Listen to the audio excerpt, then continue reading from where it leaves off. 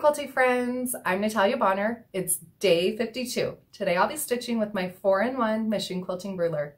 Let's get stitching.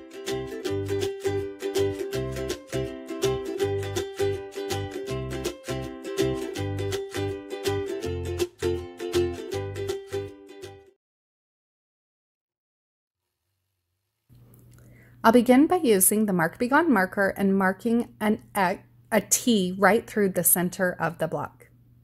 Then I'll begin stitching in the lower corner.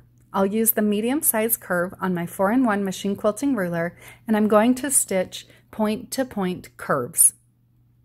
Remember, anytime you're using a machine quilting ruler, you'll want to hold it about 1/4 inch away from where you want it to intersect. So with this particular design and that size, I will have points where my stitches overlap each other, and I'm okay with that.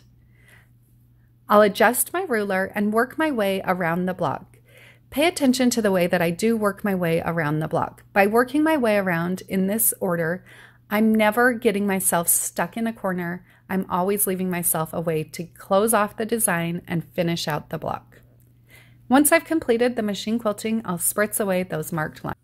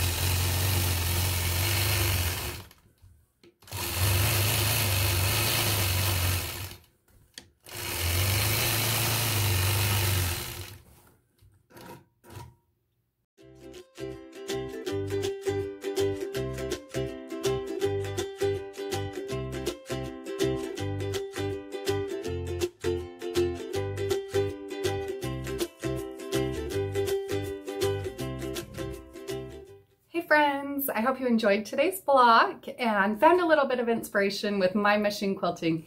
Now just remember, you can pick up the panel, the rulers, the thread, all of the notions that I'm using in this video today over on my website, peaceandquilt.com.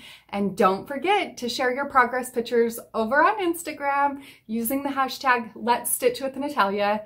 That's where we will be selecting winners for weekly prizes. See you all tomorrow.